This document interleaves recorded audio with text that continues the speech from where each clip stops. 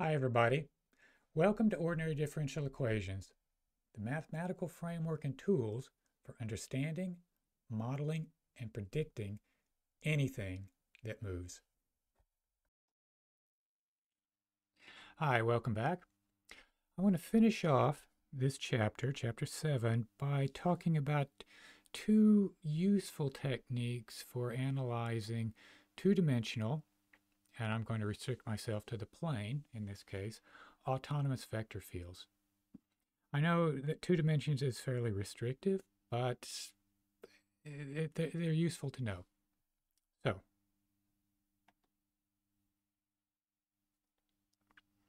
So these go by the name of Bendixon's criterion and the index theorem. So the setup, to begin with, we consider CR, R greater than or equal to 1. We're going to have to differentiate the vector field. We want existence and uniqueness of solutions.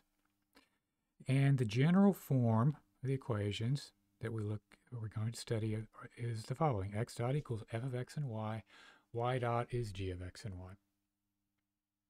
So Bendixon's criterion,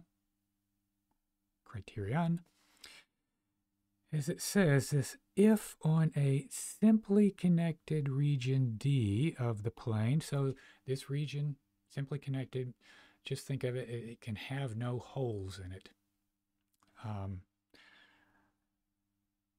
leave it at that for the moment. If this expression,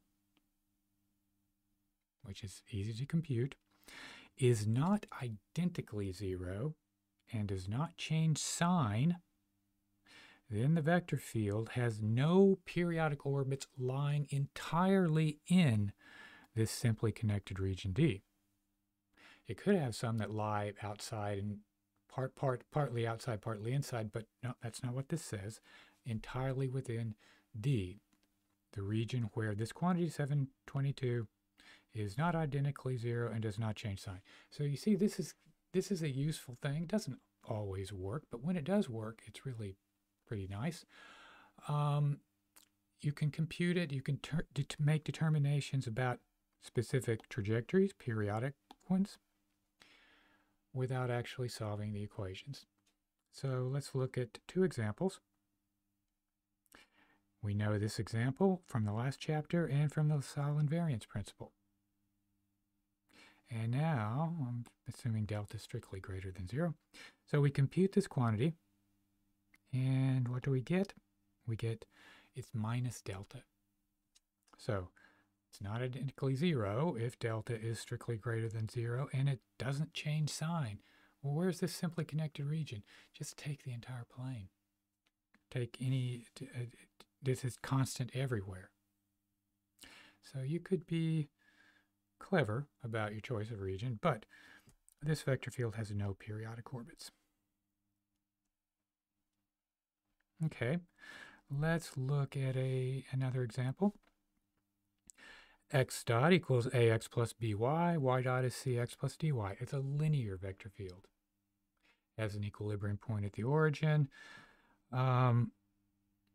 And what are the coefficients or parameters, a, b, c, and d? They're just let them be arbitrary real numbers for the moment.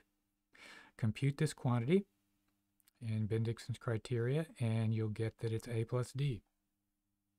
So for a plus d non-zero, this vector field has no periodic orbits. Now, this has a lot of very interesting implications. You can play with this and look at it in a variety of ways. I'll leave it to you. The origin is an equilibrium point. The matrix associated with the linearization is the obvious matrix, A, B, C, D. And you can compute the eigenvalues of that with that handy little formula in Appendix A. And you can see what the relation may mean for the eigenvalues of that associated with that equilibrium point at the origin for this linear vector field. Okay, I'll stop there now, and I'll come back and talk about the index theorem and how we can use that in conjunction with Bendixon's criterion. So, see you next time.